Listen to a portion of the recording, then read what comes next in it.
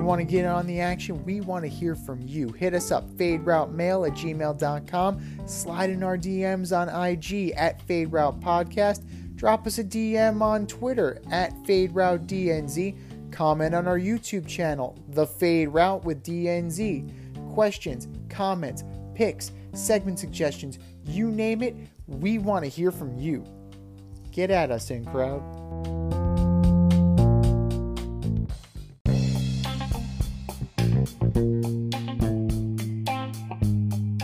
Welcome to The Fade Route with D and Z. Here are your hosts, D and Z.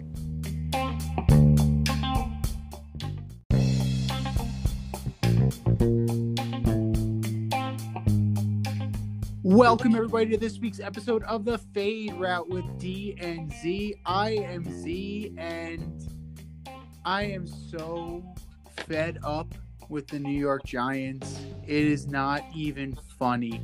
Can Evan Ingram catch a football? I know he can't catch cold, but this is ridiculous. And wait. I think they just threw another penalty flag in the fourth quarter and made Carson Wentz look like a world beater. That was pathetic. And football season for me is officially over. It is now Hallmark movie season. And here he is. I've known this guy since our days on Carousel Shoes. Flight crew through and through, the last QB in St. John's history. What is up, D? Hey, man. I mean, it was a pretty bad game, but it was also entertaining, no? No, it was entertaining. Yeah, I'll give you that. It was entertaining. Golden Tate showed up, so it's nice to see that. Boston Scott made Julius Peppers his bitch, so that was interesting. Jake Elliott can make a 61-yard field goal, but he can't make a 29-yard chip shot. Neither team deserved to win that game. If there was any justice in the NFL, that would have ended in a tie and just really made the NFC East even worse than it already was. I mean, Wentz was great late, though. I mean, he made two unbelievable passes. The last one to 5'6" Scott for the go-ahead touchdown. That was pretty impressive. I mean, he's playing with, not his full squad. They've got a string of guys they got together there, and they came back and won that game.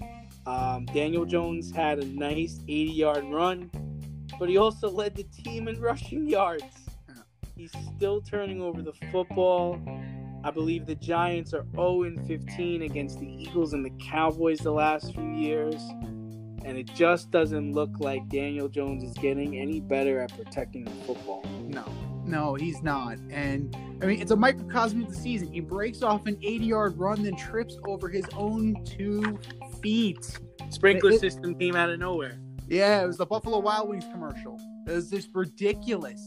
And then, I mean, let's start getting people from Little Giants. I mean, I know that movie was made in 1994, but they taught Heyman to catch the toilet paper. Maybe they need to try that with Evan Ingram. Just practice with toilet paper, and then when the game comes, he'll be able to catch the friggin' football. They're talking about trading him at the depth. What would you possibly get for him? I mean, if I'm any GM worth my salt, I'm not giving you any more than maybe a 5th or a 6th. You're not going to get anything of value for him. This is the first year he's been really, truly healthy throughout, and he's underperforming. So I'm not trying to place the blame all on Evan Ingram, but he's got a hefty plate. He's got a hefty plate of it. I mean, as a professional football player, you need to make that catch. He catches that ball, they probably win the game. I mean, the Eagles still had, I think, 2 timeouts and a 2-minute warning. But there's a good chance the Giants hold on to win that game and would have a share of first place in the worst division in football. Which is like, a shit sandwich at this point. It's like, that's fantastic. Like being the smartest kid with Down syndrome. Yes, exactly. It's like, you're the kid who forgets to plug the fork in the electrical outlet. Congratulations.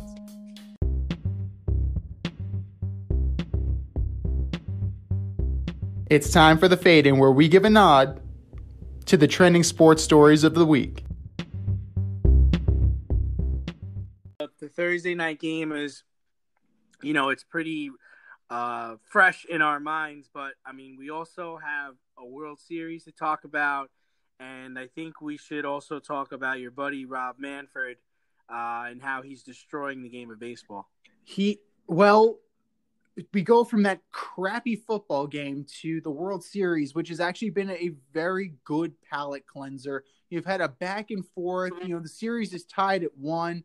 The pitching has been there to some extent. The bats have been there. This is exactly what you wanted if you were a baseball fan. Just 2 teams going at each other, and it's going to take a knockout blow. This is going to, as of right now, this is going 7.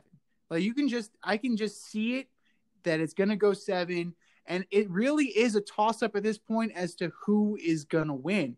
But to your point, you just mentioned it. That jackass Rob Manfred came out the other day talking about the rule changes that he thinks will stick next year, and one of them is that stupid rule of the runner on second in extra innings. It is absolutely ridiculous. Just to clarify for our viewers, amongst the rule changes he's thinking about keeping, he wants to keep the runner on second. He wants to expand the playoffs.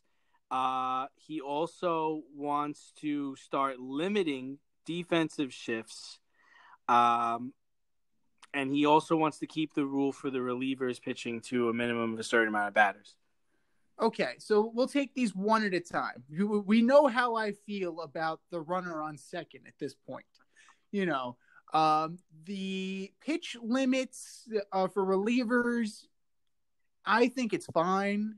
I think you actually have to use a little bit more strategy. When do you actually put your lefty in, and who can actually pitch to more than one guy? And it really challenges the players to grow so that guys I love you, Jerry, but Jerry Blevins, you actually have to start pitching to other guys other than lefties, and limiting the number of defensive shifts. Yeah, that's going to spur offense. So I can see where that would be something that you would want to do.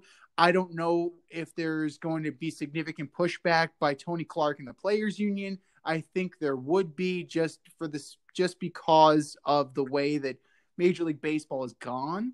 And for expanded playoffs, I don't know if you want to do 14 per. I really don't know what the magic number is, but that's fine. You can expand the playoffs, but not to the point where it's going to be half the league. I think there has to be some number in there. Maybe it's 12 teams. Maybe 12 is the magic number. I don't know, but that's an expanded playoff is fine. Keep the runner off second base in extra innings, and I'm still not 100% sure. Flip a coin on the universal DH. I prefer my pitchers to hit. I'm a National League fan, but that's just me. What say you?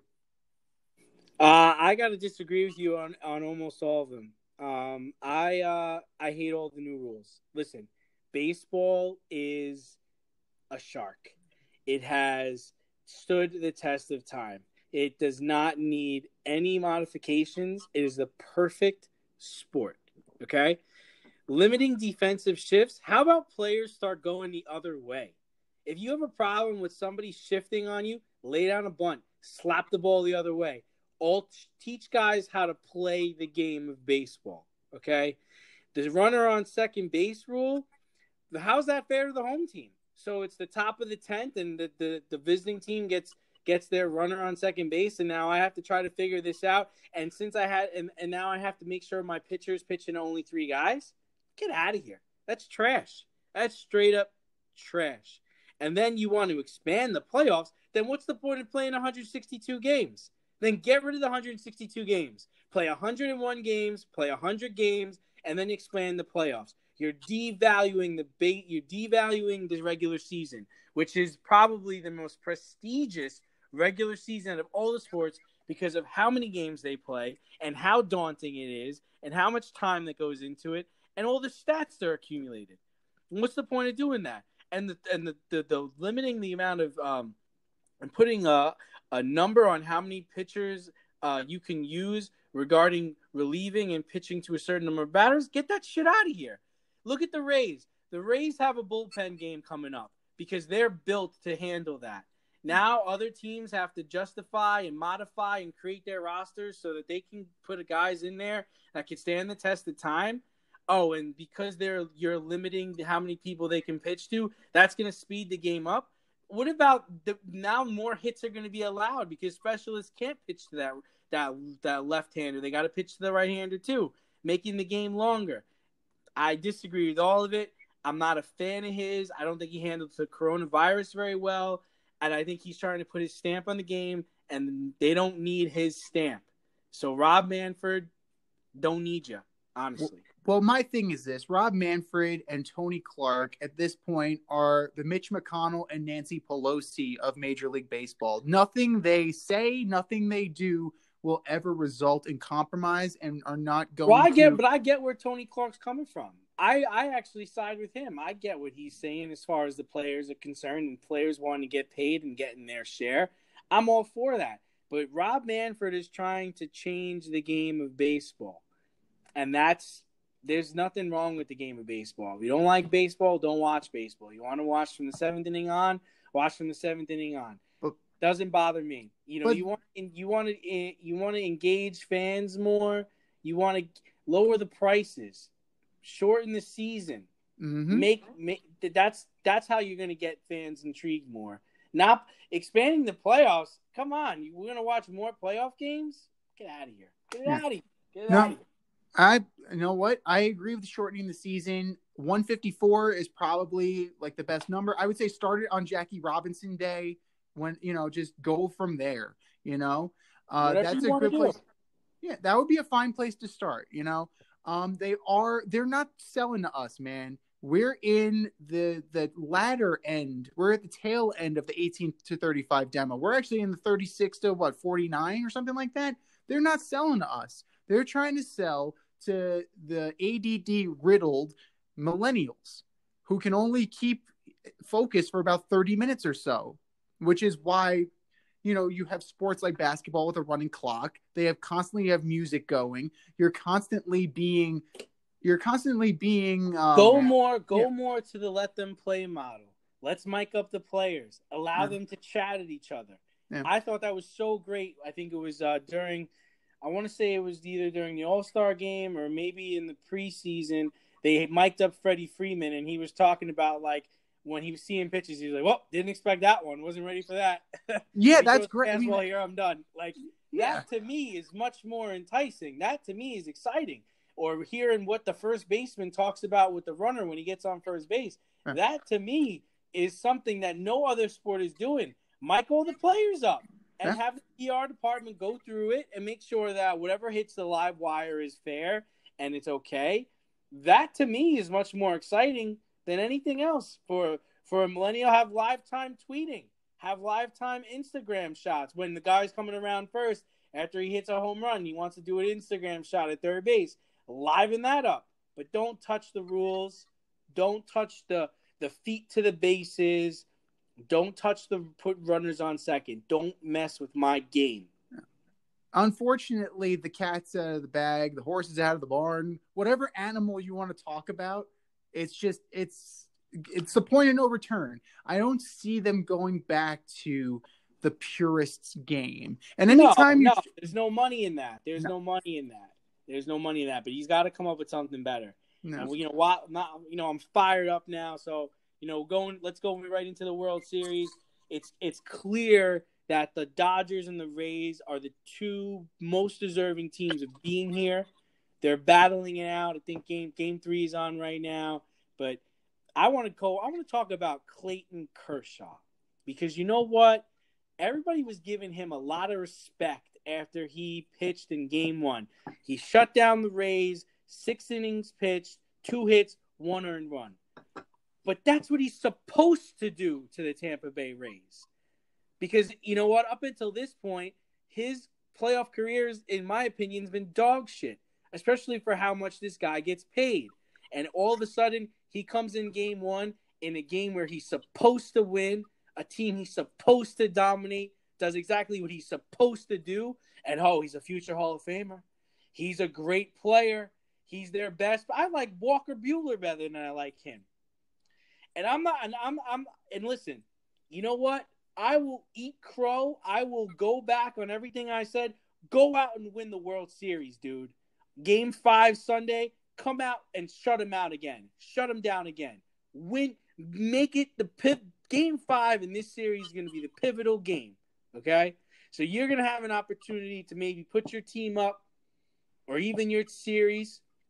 Go out there and win that game. That's how you're going to get respect from me. You're not going to get respect from me because you shut down the Tampa Bay Rays in 6 innings in Game 1 of the World Series. You could take that to wherever you want to go with it.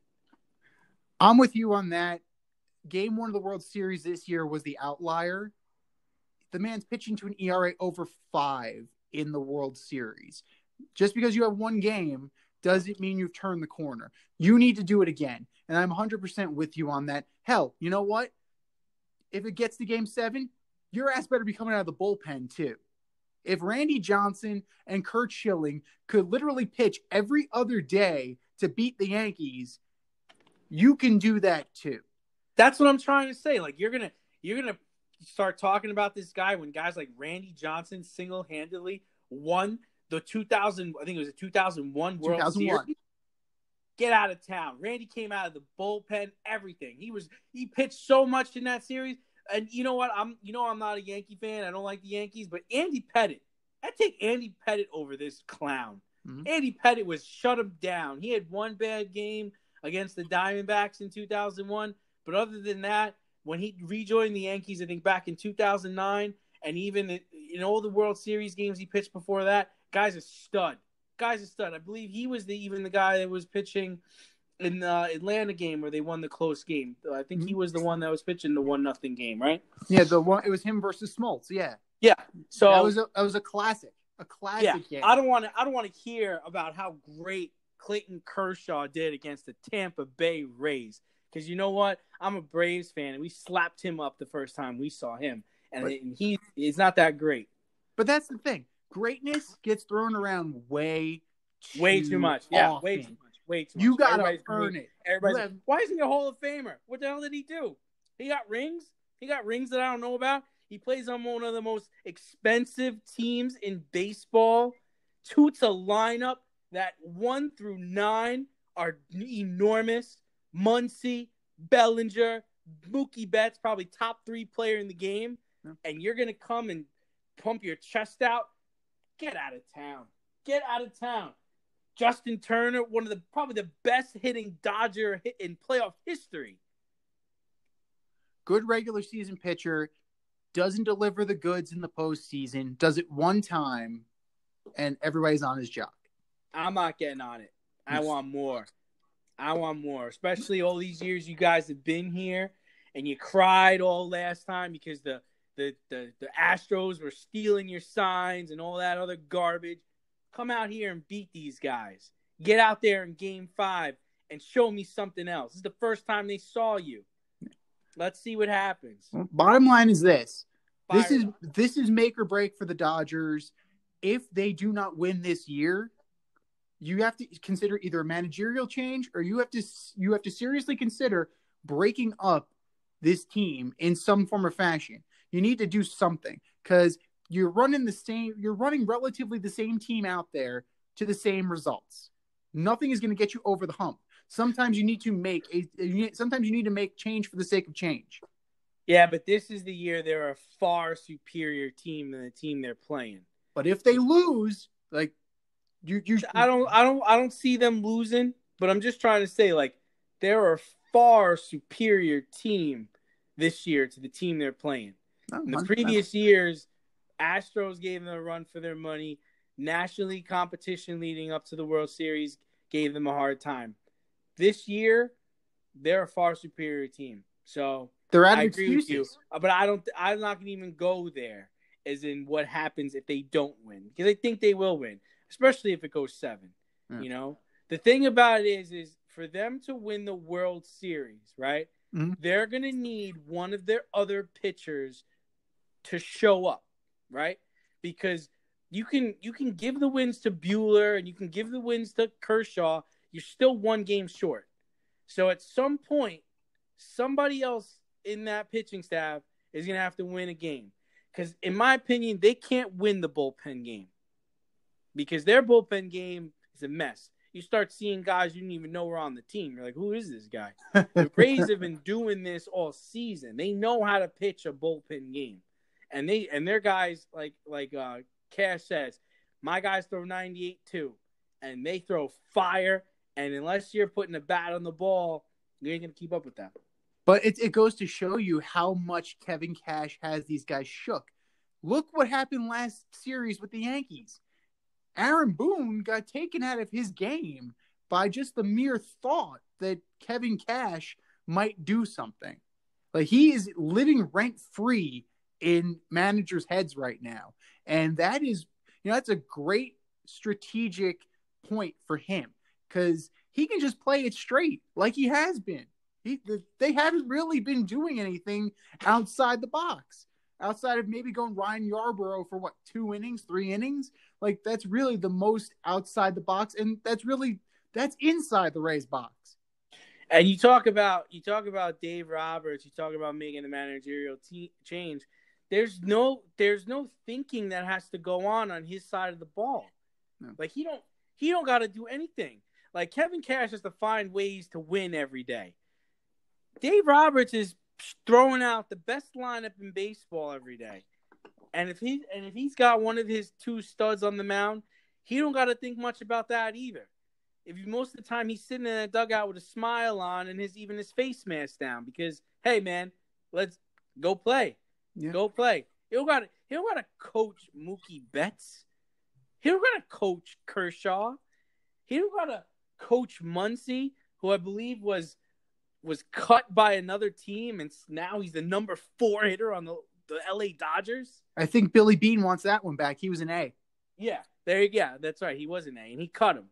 Now he's playing first base and murking shots all over the field for the LA Dodgers. Josh Peterson was almost an angel. He's a stud player too. Yeah, well, studded. The lineup is totally star-studded, and Dave Roberts now is what Joe Torre was in the mid-2000s with the Yankees. You had an all-star at every position, and you had multiple Cy Young winners in your rotation, and you couldn't get past the Angels, and you couldn't get past the Tigers. And then he got replaced. Like, they brought in Joe Girardi. Sometimes you need a new voice, and maybe that's the case. But like you said, we are putting the cart before the horse. The series isn't over yet. So we're just going to have to sit back, relax, and, pop some popcorn and maybe have some hot dogs and just watch the show. Yeah, enjoy the show. Baseball is a great game.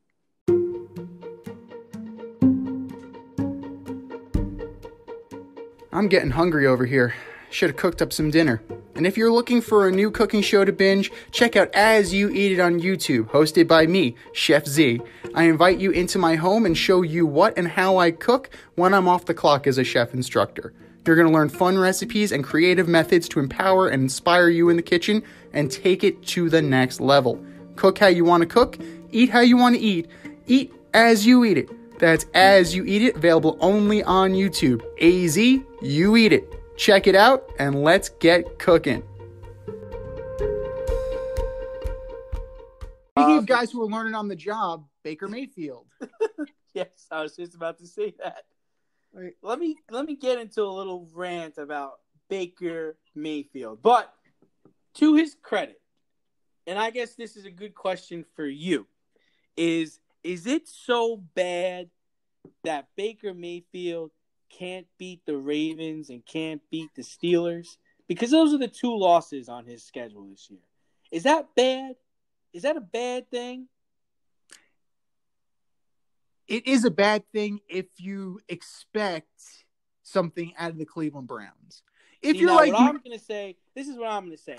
I don't think that's bad.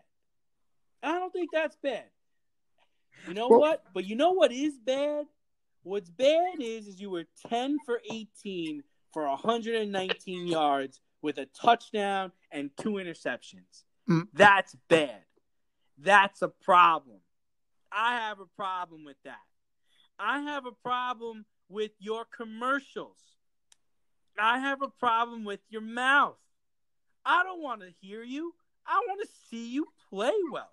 I root for the guy. I like the guy. I got a bunch of his rookie cards sitting in my closet right now because I thought he was going to be a really good player. What's the comparison for him? Pat Mahomes? Pat Mahomes, I believe, was in the same draft as him. And this is what we got? The same draft as Sam Darnold and Patrick Mahomes. Well, Patrick Mahomes is clearly head and shoulders above. Hold on, maybe he wasn't. He wasn't. Lamar Jackson was in that draft. I'm sorry, Lamar Jackson was in that draft, and Sam Darnold was in that draft. I believe Pat Mahomes was the year before. That was the year before when they traded up? Yeah. Well, either way, like Patrick Mahomes is in a different category. They are both mobile quarterbacks, and then I think that's where the comparison ends. Even with Lamar Jackson, a reigning MVP, he's a mobile quarterback. That's where the comparison to Baker Mayfield ends. Those guys don't run their mouths and beat their chests and talk about how great they are. And, if you're not on the train, get off. Didn't he say that to Duke Johnson? Something to that? Yeah. Yeah. What train? The shit train? Sure. Okay, fine. That's great. But, dude, eventually you have to cash the checks that your mouth is writing. And he ain't doing it. He just is not doing it. And you put Beckham there. You put Hooper there. You had Njoku. You have Hunt. You have Chubb. You have Jarvis Landry. He's surrounded. Daniel Jones wishes he had at least one of those guys. But he's making chicken shit out of this chicken salad. It's supposed to be the other way around, Baker. I want to see better play. That's what I want to see. I don't mind. Like I said, I don't mind. Listen, the Baltimore Ravens come after you. Okay? The Pittsburgh Steelers come after you. They're looking to get you. Yeah. So I don't have a problem with you losing to them. But the numbers are god-awful. God-awful. The most accurate... And some of these people were trying to say that you were the next Drew Brees? Get out of town. So the whole thing was, okay, so Baker was drafted in 2018. Mahomes was drafted in 2017. But they had that legendary game where it was Oklahoma against Texas Tech, where they pretty much, threw for almost like 1,000 yards and like 9 touchdown passes. But the thing is like, Pat Mahomes wasn't a number 1 overall pick. No. Okay? Pat Mahomes has a Super Bowl ring. Pat Mahomes has an MVP trophy. Okay? You, my friend, need to get your act together. These look like Joe Burrow numbers. You're supposed to be better than Joe Burrow. You've been in the league 2 more years than Joe Burrow. Joe Burrow just got here. He had the same stat line. Very similar against the Ravens. Yeah. Well, that is credit to the Ravens. They are a better team than the Browns. It's clear. The closest player comp in terms of size, mobility, arm strength, and Baker Mayfield isn't going to like this comp. He's Johnny Manziel without the drinking problem. He's Tyrod Taylor. He's Tyrod Taylor with 2 inflated lungs. Yes. Who just got cleared to play, by the way. That's crazy. But I think that change is done. If I'm Anthony Lynn, that's done, And Tyrod Taylor's once again the bridesmaid. But you have players like Jarvis Landry and Odell Beckham Jr. like looking around like, gee, I don't know if I want to be here anymore. I don't know if this guy can get me the football. Yeah. Like I don't know. Like, what more can the Browns do for Baker Mayfield. What more could they do? I got an idea. The line is solid. I mean, Joe Thomas ain't there, but the line is solid. He's got 2 tight ends, Hooper and Njoku. Njoku's coming back. I think Hooper just had like his appendix taken out or something, so he's out. Yeah. But you got Kareem Hunt, who would have been on the Super Bowl team if he didn't get in trouble a couple of years ago. Nick Chubb, who was a stud college player at Georgia, he's a 5-star running back. I mean, he's hurt, but he's going to come back. You got the receivers. Odell Beckham has got a ton of talent. Jarvis Landry catches everything thrown in his direction. He ain't getting anything thrown in his direction.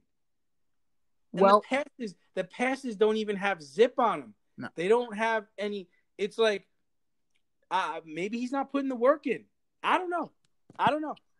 Yeah, well, neither do I. But I mean, that's the thing. It's the Cleveland Browns. I think we're putting more thought into it than they do. But there is an idea. I do have one to help the Cleveland Browns along.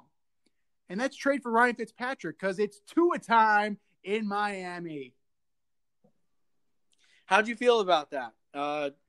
Just to fill everybody in, Ryan Fitzpatrick was pretty emotional, pretty upset about the transition. He really thought that, this team was his team. They were 2-3.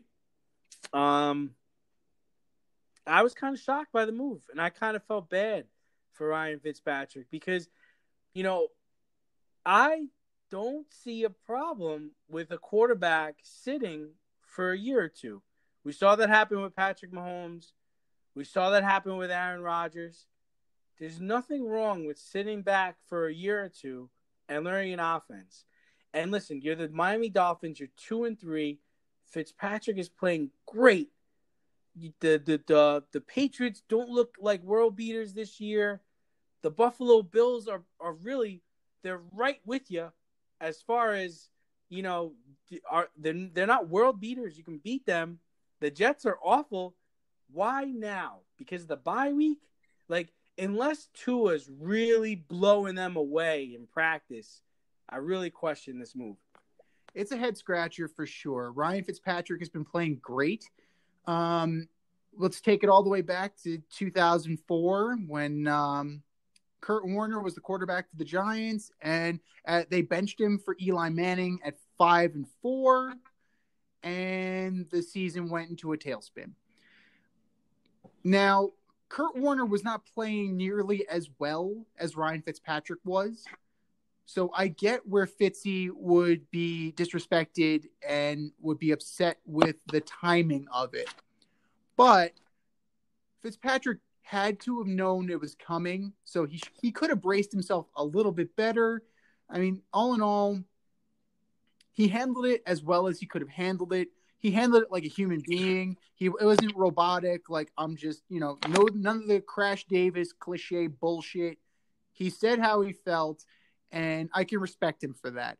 But knowing Tua Tagovailoa, hey, I said it right. All right, cool. Knowing his injury history in Alabama, Fitzy could see some burn later in the year. It's just, he's going to have to bide his time a little bit. And if Tua struggles, Fitzy's he's going to be back in the game anyway. And if they're in the playoff hunt, even with Tua, I could see Fitzpatrick being in there. So all he has to do is keep doing what he's doing, keep showing up to practice, keep grooming Tua, and things will be okay. Do I think they're going to make the playoffs, especially with the expanded format this year? Maybe. But, the last thing that locker room needs is any kind of revolt. So just keep plugging away, fill your lunch pail, and go to work. Were you on board with the move? I wasn't on board with the move, but I understand where Coach Flo is coming from. There's really no right way to do things because Troy Aikman started immediately. Peyton Manning started immediately. And, it depends on the quarterback. It depends on the system that you're running. If he is learning something completely different, completely new, sitting will definitely help. But if you're running a similar offense to what they had in college, then you could step in right away. You know, that you're seeing that with Joe Burrow right now. Not that they gave him much of a choice anyway, but yeah, I think it's different strokes for different folks, man. And, you know, having a steadying force like Fitzy definitely helps. Yeah, I mean, I think one of the things he's worried about is he's kind of wondering, like, was that my last NFL game? He's getting older now. And I think he's got a lot of football left. I think everyone could always use a veteran like him because he can throw the football. I mean, he can put it all over the place. But I did feel for him. I felt bad for him because, it's not like he came off of a bad game. Like, he came off of shutting out the Jets, and he's been trying to take the young kid under his wing and, teach him a few things. And, they haven't had, like, bad losses. But I guess, it was time. Yeah. I think this was the plan all along. The plan all along was to get to the bye week and at the bye week make the change, regardless how well or how bad they were doing. I think the anticipation was that they were going to be better. They were going to be worse off than they were, definitely. But yeah, they didn't estimate that they'd be doing as good as they are. Yeah, so I can see where they would want to stick to the plan, but at the same time, if you have the opportunity to put your foot on the gas a little bit, put your foot on the gas a little bit. You can. The Bills aren't playing that well. The Patriots aren't playing that well, and the Jets are the drizzling shits. So, yeah, what do you think is going on with the Patriots? Do you think they turned around this week against the 49ers? Oh, that game against the Broncos, man. It was a field goal fest. But you almost wonder if Cam is hurt or, he was missing his receivers pretty badly. Now, granted, they didn't have practice. They didn't practice all week. No. And he was already coming off of the COVID. But, I mean, on the last drive, Julian Edelman threw the ball twice. Yeah, so it really makes you wonder how well Cam is feeling. I mean, coming off COVID, even if you're asymptomatic, your body does kind of you're going to be fatigued, and it's going to take a while to get you back up to 100%. So it's possible that he's just fatigued. Like, he just that's one of the symptoms of COVID. So who's to say that Cam Newton wasn't feeling it late in the quarter, and that's why they were starting with the trickeration. The problem is that it didn't really work because they lost. But yeah, they're going up against stiffer competition this week. Hopefully, I mean they were in position to win the game. I mean, they had a chance to win at the end. Yeah, but a lot of that you don't expect the Broncos to come into Gillette and win. No, but I also don't expect Vic Fangio to be as conservative as he was. Brandon McManus had he had a hell of a game, but if you were just a little bit more aggressive, you could have buried the Patriots early. But that's on Pat Shurmur, and I got very used to Pat Shurmur being super conservative, and then trying to explain it away in the press conferences as anything. But yeah, like, you had the opportunity and you'd rather kick the field goal. Like, it is what it is. It was a choice that you made. But for Cam Newton, I think a full week of practice is going to definitely help him. And we'll definitely go over that in our pick segment, though. Yeah. Yeah. Well, that's called a teaser, boys and girls. And then, we got really two really grown men running backs coming to lead the league in just overall play in Derrick Henry and Alvin Kamara. Now, when you look at the body of work, is there a particular back that you favor over the other? Do you like the shifty, I can catch the ball out of the backfield, run over you, lead the team in touches and scoring?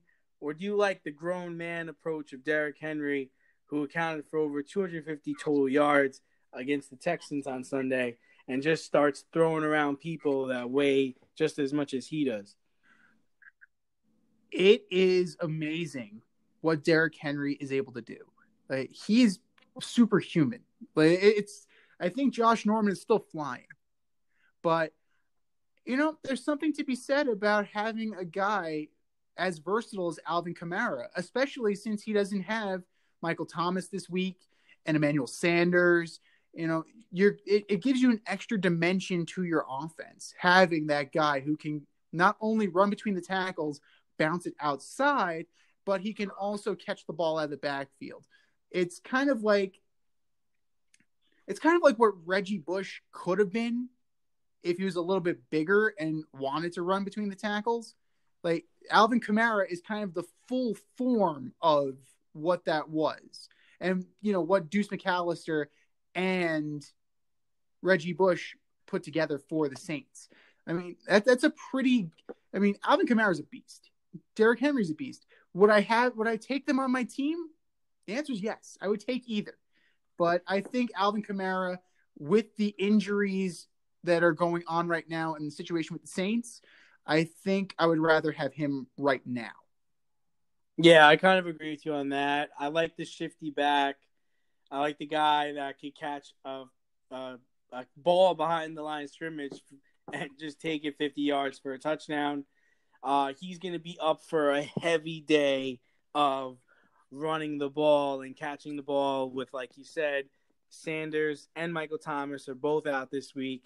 And they have a big time game on Sunday where they're going to be expected to really win. This is an AFC bout against the Panthers. And Drew Brees is going to have to play really well. Absolutely. And we'll see what happens, because Carolina does have a rather porous defense, but I mean, a lot of hurt. So we, one of the things we talked about last week was Le'Veon Bell getting out of New York and actually signed with the Chiefs. In your opinion, what does this mean? What does this mean for, Edwards-Helaire? The team is rushing the ball very well. They had over 245 yards last game. They seem to be – they're not a run-first team, but they're flexing their muscles running the ball. And it doesn't look like they can be stopped on, whether they're throwing it or running it. So, what do you see Le'Veon Bell's role being in the Chiefs' offense? If Clyde Edwards-Helaire keeps running the ball the way he's been running the ball, he's going to be the bell cow. Le'Veon Bell is going to end up being the Shady McCoy of this year, and I don't think that's going to sit very well with him, especially since he's been the guy his entire career. The good thing about this is that the Chiefs pretty much owe him nothing. The Jets cut him loose, and if he's a problem, if he starts bitching about his carries, starts bitching about his touches, they'll just say, we're going to run with the kid, and they'll cut him loose. There really is, there's no downside to this deal. So if Le'Veon Bell minds his P's and Q's and actually mentors this kid, it could be a really good relationship. But it all really depends on Le'Veon Bell and his attitude. And you know what? That also plays into some breaking news that we had today. Antonio Brown to the Buccaneers instead of the Seahawks.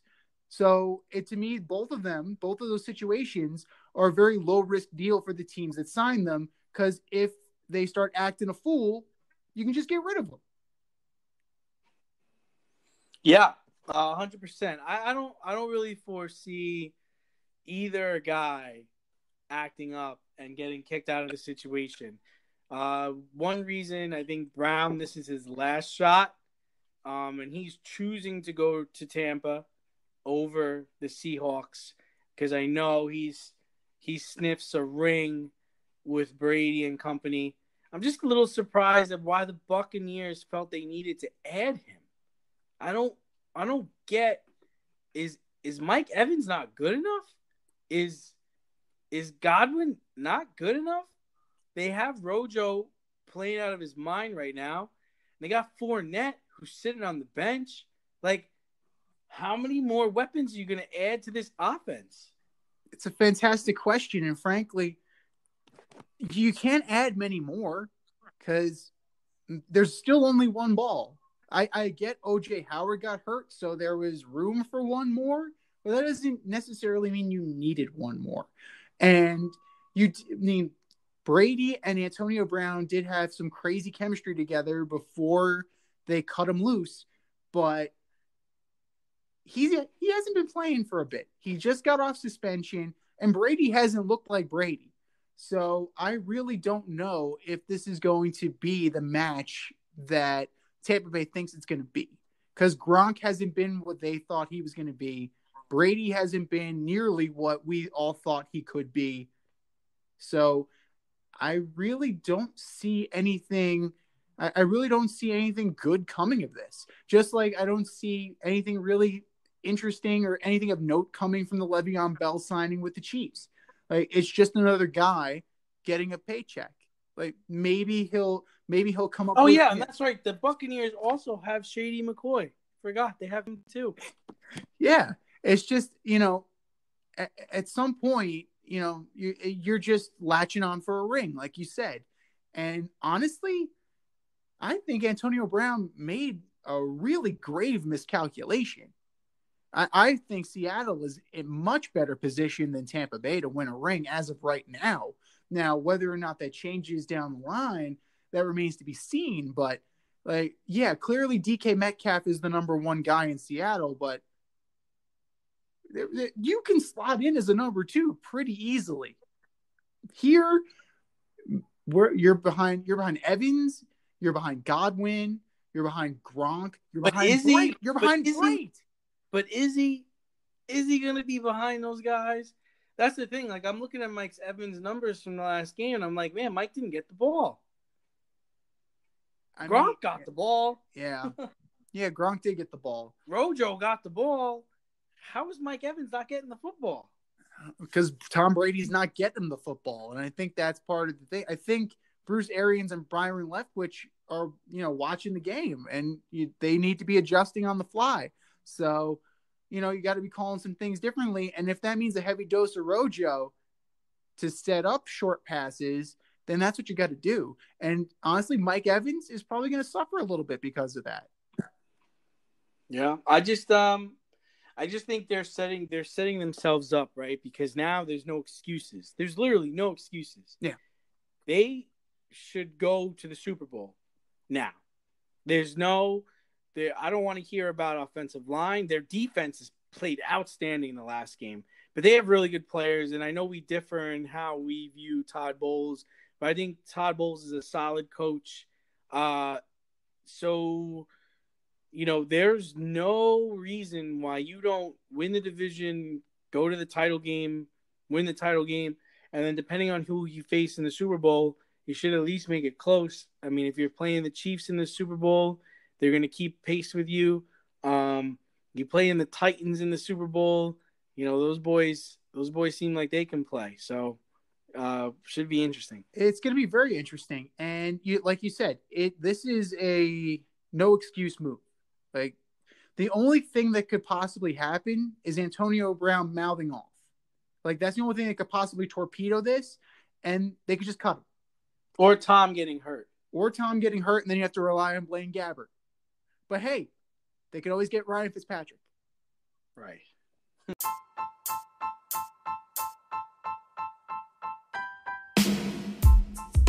It's time for the mail route on the Fade Route. If you want to join us, email faderoutemail@gmail.com. Questions, comments, picks, you name it. faderoutemail@gmail.com. So we have some mail this week as part of our new mail route segment. Woohoo! This is great.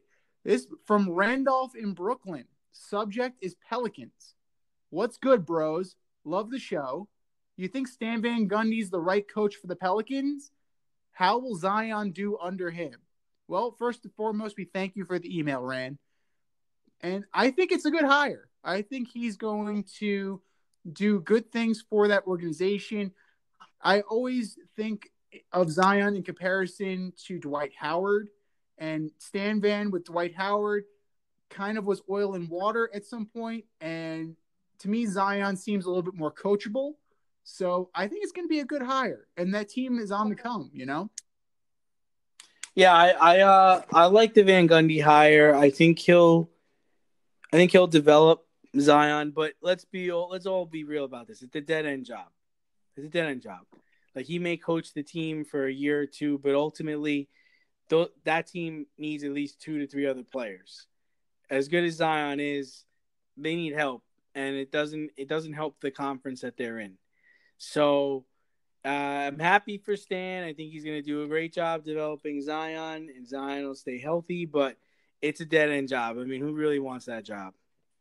Well, it was perfect for a guy like Stan Van Gundy, who is ready, willing, able, hungry, and eager to get back into the coaching ranks.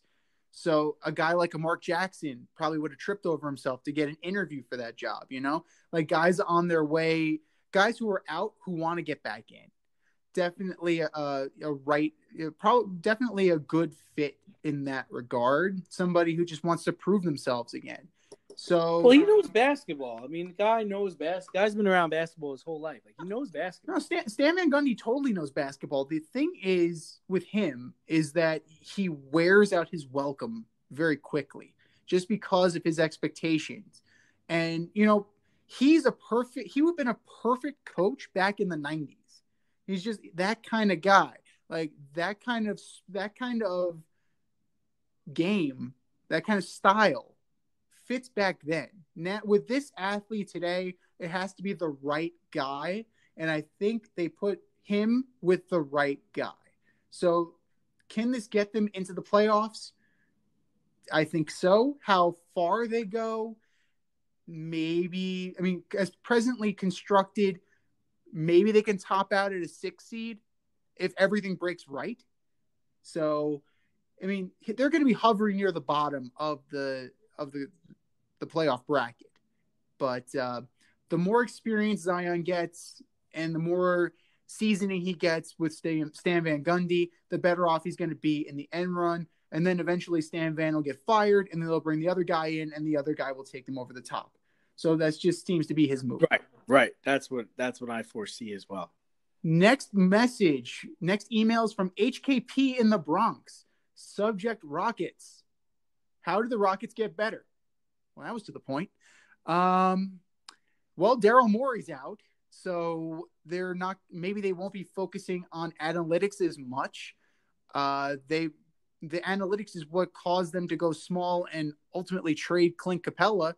It seemed to work for them for a little bit, but honestly, it's just having a clear focus. I think having a clear focus on building a basketball team around Russell Westbrook and James Harden. You need a big. I don't understand why we're so anti-big people, but somebody has to get the rebounds. Somebody has to get the rebounds. Somebody can get the putbacks. All points are good points.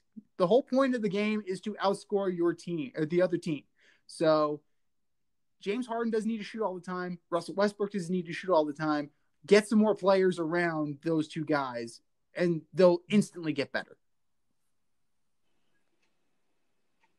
I would trade James Harden for Giannis Antetokounmpo. Really? Yeah, because I'm not going to win with James and Russell Westbrook. No one's taking on the Russell Westbrook contract. I might be able to trade him to a sorry team like the Knicks, and who might give me some stuff. But I'm trading James Harden for Giannis, and I'm signing Giannis to an extension. I'm going to hope that Giannis and Westbrook could form a good duo to help me at least get to the Western Conference Championship, and then I can figure it out from there. That's the way I would do it. Because you're like we talked about, they need a big guy. At least Giannis could be that big guy. Then you try to sign on a couple of shooters, because you're gonna have Westbrook going to the basket, and then you're gonna have Westbrook on the nights where he can't hit anything, and you hope on those nights that Giannis gets his rebound and puts it back in, or that Giannis could just carry the team. I mean, if Giannis is winning all those games in Milwaukee, if you give him a comparable player like Russell Westbrook, or you team him with you're not going to get Chris Paul, but if you get a Chris Paul, you get him a true point guard, you might be able to go a little further. That's it. It's interesting that you immediately went to Giannis, and I don't really know if that'll be an even swap, but I do find some, I just had an idea and throwing it against the wall, see what sticks. Call Philly about Joel Embiid. If you can't get those two to work together, maybe the Rockets would take a flyer on Embiid. Yeah, that's not a bad idea either. I'm not sure how Doc would feel about it, but yeah, somebody's got to be able to move the ball around. Yeah, there's too much dribbling for Harden. It takes too much dribbles for him to get to the basket. Too much dribbles from the score. Everyone's just watching him play, and we saw when they played the Lakers this year that you're not going to beat the Lakers. You're not going to beat teams that are bigger than you. No. Because you know what? James Harden's best days, I believe, are behind him. I don't think he's got better days coming forward. Okay? So we're going to try to utilize and get the best out of him right now. If we're lucky, we can get one trip you're really just trying to get one trip to the finals at this point. There's a lot of tread on that tire, and the way he plays isn't helping. They need to figure something out for sure. You got to get a big somehow, and depending on your salary cap situation and what assets you have, it's possible, but not likely that you can find somebody. Somebody's got to go. Like bottom line, somebody's got to go, and more than likely, James Harden makes the most sense now. Like, what does that end up being? I'm not 100% sure. He's got the most value. Like, teams would be interested in trying to get him. Yeah. Now, if you're the Rockets, you'd send him to the East, correct? You wouldn't try and bury him in Siberia, like trade him to Sacramento for like Buddy Hield or something like that. No. You need value, and you want him to be on board with it too. I think he would make the Milwaukee Bucks great. I think that would be a great match for him. Play with Middleton and those guys. Why not? Well, Lopez is still up there too. You have to see, because you have to match up the salaries and all that. Like, one of those guys might be going back to Houston in the trade just to balance out the finances. Try to get Robin Lopez. Sideshow Bob. Yeah, it's a great idea. He's a big. You need someone to get rebounds. You do need a big. Absolutely, you do need a big. And Robin Lopez is definitely going to hover more towards the basket than Brook. Ever since Brook discovered he can hit a three, like, all he's been doing is trying to hit threes. That's not good. Like, you're big, son. Go to the hoop. Yeah, they can't. The bottom line is the Rockets cannot win with the current roster in an 82-game format, in an 82-game season with the current playoff format in the West. The odds are stacked against them on all accounts. The only way they can do it is to, if they're going to maintain the core of this roster, you need to add an athletic big and then just go run and gun like Mike D'Antoni style. And talk to the Suns, see if they'd be interested in giving up DeAndre Ayton. Yeah. Why not? Yeah, it's worth a shot. It's definitely worth a shot to explore explore your options and then just go from there. But the Rockets definitely, they're going the wrong way. I think we're in agreement on that. Yeah. Yeah. All right. I think it's time for our pick segment. Not a bad week for me last week. I went 8-6. I could have done better, but these things happen. We had we're actually, talking about sports, and anything can happen in sports. Sometimes the best team doesn't win. That's just the nature of the game, right? That's why we play the game. We play to win the game, as the great Herm Edwards once said.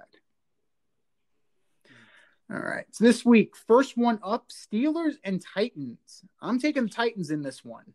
I'm taking the Titans too. I think they're going to punch them in the mouth. The game's in Tennessee, which was another reason why I think it helps them.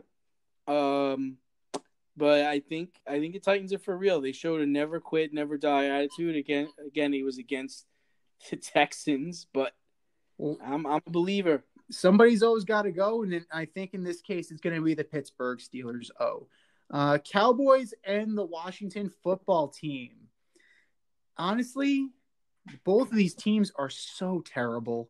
We're gonna get into a bus crash on the way to the game. Right, something's gonna happen. I've been thinking Cowboys, been leaning the Cowboys, and then I saw Andy Dalton and just that pathetic performance, and Chase Young is gonna play, and they have a pass rush. I'm going with Washington. I'm gonna go with the Cowboys. The Washington Redskins offense turns the ball over too much. They don't score enough points. I don't foresee them beating Dallas. Over under 2 dumb decisions by Riverboat Ron this week. I don't think he makes dumb decisions. I think he feels like, why not? We're 1-5. What does it matter? Like, we're not going to win the Super Bowl this year, so let's try things we don't normally try. Speaking of that, we're going to go with the complete opposite, because now it's talking about Jets-Bills. Adam Gase doesn't do anything. Bills versus COVID. Oh, my God. This is the week. They win. No, this is the week. Staying. He's not. But no. Hear me out. He said today in the press conference, he said things are progressing in the right direction for Sam Darnold. Out the door. He means out the door. He has to. Yeah. But this is the week they win one for Coach Gase and they carry him off. No, they don't. The Bills are going to kick the shit out of this team. Like, it's not even going to be close. It'll be over at halftime. And the Bills have lost 2 in a row. Like, they're going to be an ornery bunch. Nah, I don't see it. The Bills are going to win this one. Man, I got the Falcons picking up another win against the Lions this week. I'm taking the Lions. Oh, you are? I'm taking the Lions this week. I mean, the offenses it's definitely going to be a shootout. I don't like the Falcon defense at all. Raheem Morris, Raheem Morris. He's better than Dan Quinn because he won a game. That's another good name for your son, Raheem Zinzi. Raheem Morris. Wait, no, the whole thing. Raheem Morris Zinzi. That's not bad. Yes. Raheem. Raheem. Yes, but I'm taking the Lions. I got the Browns beating the Bengals. Baker knows how to beat the Bengals. I'm of 2 minds about this. He should beat the Bengals, but this is the kind of game that they lose. they just inexplicable. It's like walking down the street and stepping in dog shit because you didn't see it. No Joe Mixon this week, though, so I think that helps. Yeah, I mean, it's definitely going to help. I'm going to take the Bengals. They're going to find a way to win. I just don't believe in Baker Mayfield. Yeah, most people don't at this point. I got the Panthers with an upset over the Saints. That's going to be a tough one considering the fact that Sanders and Thomas are going to be out. Like, you think that would be the case. I'm going to stick with the Saints on this one. I think they're just going to run heavy with Kamara, and the Panthers don't have an answer for it. I got the Bucks beating the Raiders because, Raiders' offensive line was hit with COVID this week. They also are not going to have their star safety, Abrams, in the game. I'm going to take the Raiders on this one. It's a little out there, but who knows if they even play this game. Let's be real. I have a feeling they have to get moved. That's why they moved it out of the Sunday night spot because they think it's going to get moved. Yeah. I've got Aaron Rodgers beating on the Texans. Especially after last week, Aaron Rodgers is going to be in an extremely foul mood, and I feel bad for Romeo Crennel that he took that job. The Packers are going to win pretty handily on this one. This was a tough one for me. I have the Bears beating the Rams. I believe in the Bears defense. I don't believe in the Rams offense. I'm going to take the Rams just because they're going the offense is going to do enough to win, and Aaron Donald is going to upset the timing of Nick Foles just enough to kind of cause some mayhem. I'm going to take the Rams in this one, and it's going to be close. It's definitely going to be close, but I'm going to take the Rams. I got the Chiefs beating the Broncos in the snow in Denver. Clyde Edwards-Helaire is going to have a game. In the snow, just run the rock, just pound it. And, Mahomes is he's going to have a game, but there's no reason to throw it when you have a guy like Edwards-Helaire. Chiefs are going to win. I think the Patriots fall again. 49ers come into Gillette and beat them. The Niners are getting healthy. The Pats, they don't have enough around Cam Newton. I'm taking the Niners as well. Yep. I think the Chargers beat on the Jags, and I think Gardner Minshew does not make it past halftime. The Gardner Minshew experiment is done, but who was their backup? I don't even know. So, yeah. Maybe a good candidate for Fitzmagic. Because their offense is actually pretty good. Their running back has been playing really well, and Chark is good. I'm surprised that they're not doing better. And I'm not sure if it's all his fault or not. But no, I don't think it's entirely Gardner Minshew's fault. You definitely traded some guys away. I mean, you got rid of Ngakoue, who got moved again. You got rid of, Calais Campbell wasn't there. Like, he's in Baltimore now with Ngakoue. Leonard Fournette's not there. Like, it is what it is with this team. Like, it's like a very much a no-name team. And the Chargers, on paper, are better. Justin Herbert is playing better than Gardner Minshew. So I think the Chargers are going to win pretty easily. Looks like Jake Luton is the Jaguars' backup quarterback. Oh, boy. Who? Maybe we have a candidate for Sam Darnold. Oh, trade him for the Jaguars. Then the last game I have here, I got the Seahawks beating the Cardinals in a high-scoring shootout. This has game of the week potential. This absolutely has game of the week potential. Well, that's why they moved it to Sunday night. Well, that and Rona. Rona. The Rona game of the week. And everybody, this whole season is played with a flex schedule. So it's going to be a great game. The Seahawks defense, they give up a lot of yards. Kyler Murray's going to have a good game. Russell Wilson's going to have a good game. Wilson and Metcalf, it's gonna strike again. I'm taking the Seahawks. Yeah, they seem like they got it going on.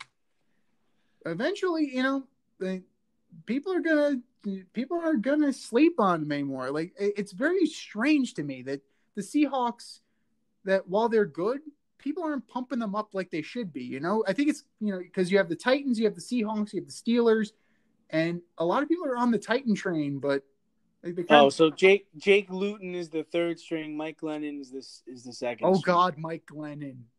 Oh, Mike Glennon, former Bear, Mike Glennon, and former NC Stater. Yeah, most quarterbacks that come out of NC State turn out to be studs. This guy was not one of them. No, well, he certainly got paid like one.